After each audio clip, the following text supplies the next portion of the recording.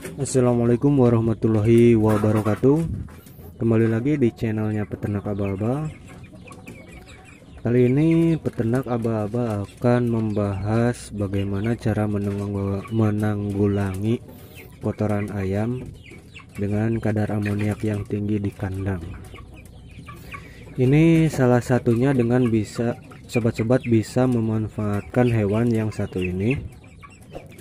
Ini adalah maggot hasil dari lalat BSF, bukan lalat rumah seperti yang terlihat di video ya. Bukan lalat seperti ini. Jadi bentuk dari lalat BSF itu agak panjang. Dan biasanya lalat BSF itu datang ketika bau-bau yang disenanginya itu biasanya dari buah-buahan ataupun hasil fermentasi. Kemudian setelah jadi maggot, biasanya maggot ini memakan apa saja yang bisa diolah, yang sifatnya organik, itu bisa dimanfaatkan dan dimakan oleh maggot sehingga tumbuh berkembang secara cepat atau bisa dikatakan normal. Ini bisa sobat-sobat bisa memanfaatkan media dari dedak, awalnya dedak dan ampas tahu. Kemudian pakan yang diberikannya itu sobat-sobat bisa dari limbah kotoran ayam. Kebetulan yang sobat-sobat lihat ini adalah kotoran ayam dan bangkai ayam.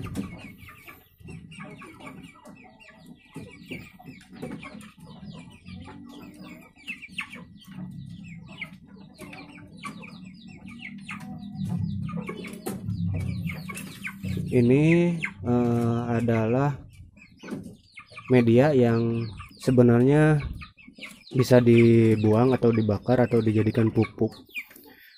Cuman kita olah lagi menjadi yang lebih cocok untuk dijadikan pupuk sehingga hasilnya seperti ini. Ini adalah hasil dari kotoran maggot itu. Kotoran maggot, jadi hasilnya seperti ini.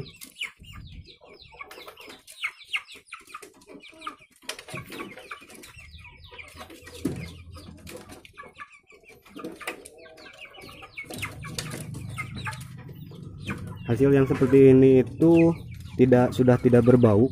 Jadi seperti kita mencium humus ya. Kalau di media tanam itu humus seperti itu. Jadi kondisinya itu dingin, tidak berbau. Hasilnya seperti ini ya.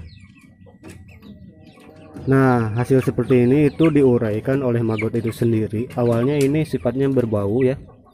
Tapi lama-kelamaan baunya akan berkurang dan bangkai di sini itu tidak berbau sama sekali. Maksudnya tidak menyengat terlalu bau seperti bangkai karena sudah diolah dan dijadikan pakan maggot itu sendiri ya. Ini hasilnya. Ini sekitaran umur 2 mingguan kalau nggak salah. Coba lihat.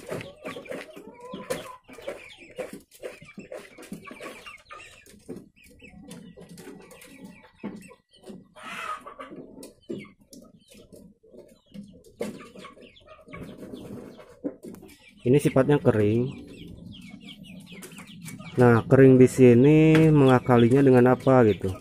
Supaya kering seperti ini. Padahal kan kalau dilihat dari kotoran ayam yaitu agak lembab, tidak terlalu kering juga.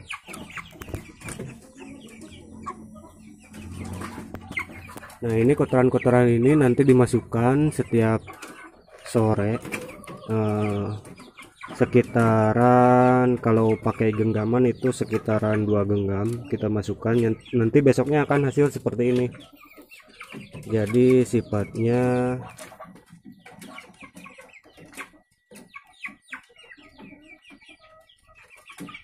seperti pupuk ya, pupuk organik seperti itu. Kemudian alternatif selanjutnya kita bisa memanfaatkan kotoran dari DOC pun kita masukkan ke sini. Kita coba ya caranya seperti apa agar hasilnya itu seperti ini nantinya seperti ini. Ini bekas alas DOC yang kita masukkan ke sini, jadi kotorannya hilang ya, hilang, tinggal koran-korannya. Karena ini sifatnya nggak organik, nggak bisa dicerna oleh maggot, maka ini akan tetap menjadi seperti ini ya, seperti itu. Kita coba aplikasikan langsung.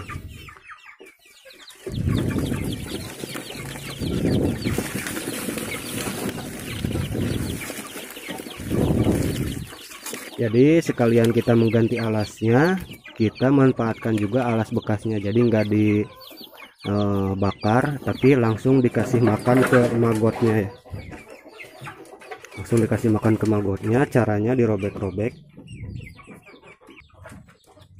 Nah setelah dirobek-robek seperti ini, kita kasih si maggotnya bagian atasnya ya, kita usahakan kasih maggotnya bagian atasnya agar mereka tidak kebingungan mencari makan ya. Nanti awalnya lama kelamaan si maggot akan ke bawah juga.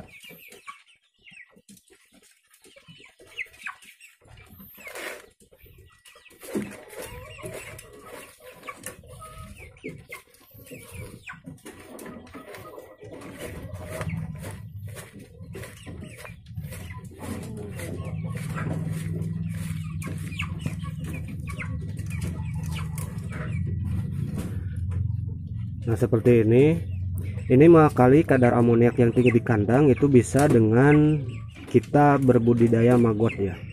Nah bagaimana cara untuk memancing BSF atau telur maggot ini, telur BSF ini dari alam? Silahkan sobat-sobat klik linknya di atas ya, di atas ini ya.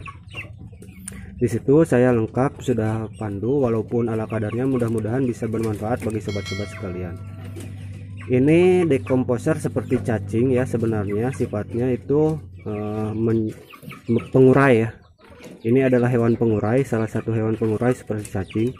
Sobat-sobat bisa memanfaatkan alat ini karena kalau cacing kita belum tahu, kalau saya sendiri belum tahu cara yang tepat untuk memelihara cacing sehingga berkembang biak, saya belum tahu. Kalau dari maggot BSF saya agak tahu ya, agak tahu caranya, jadi saya memanfaatkan yang saya tahu aja gitu.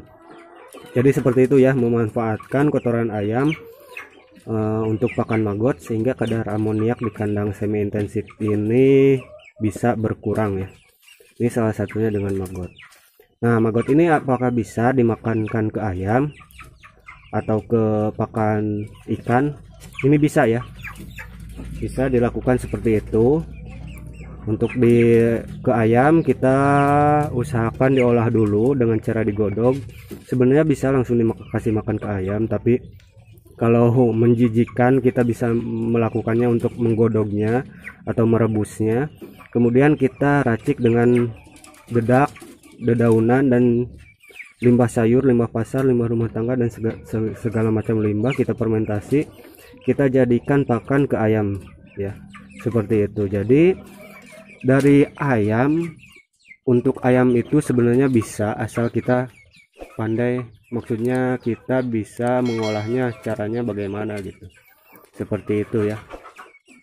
Jadi dari segi daging, dari segi telur, dari segi kotoran tidak ada yang terbuang sama sekali ya, tidak ada yang terbuang sia-sia sama sekali, masih bisa dimanfaatkan. Dan ini bisa meminimalisir kos produksi yang semakin hari semakin, kos pakan ya, maksudnya kos pakan yang semakin hari semakin tinggi ya, itu bisa memanfaatkan maggot ya, seperti itu.